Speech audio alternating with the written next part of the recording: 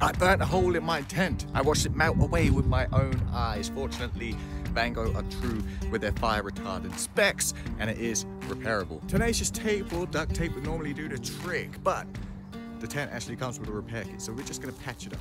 Comes with these little pieces of fabric, obviously. We have the floor, the inner tent, the mesh, and the fly sheet. No adhesive though, so I'm just using some good old Dr. Boat. Ain't got no scissors, so this is some real backcountry type of stuff.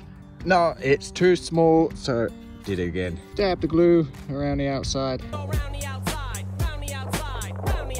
Why am I getting so much dirt, huh? Did I say it was backcountry?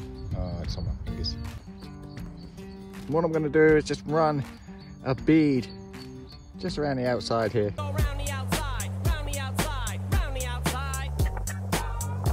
Yeah, not too pretty, but it will do the job.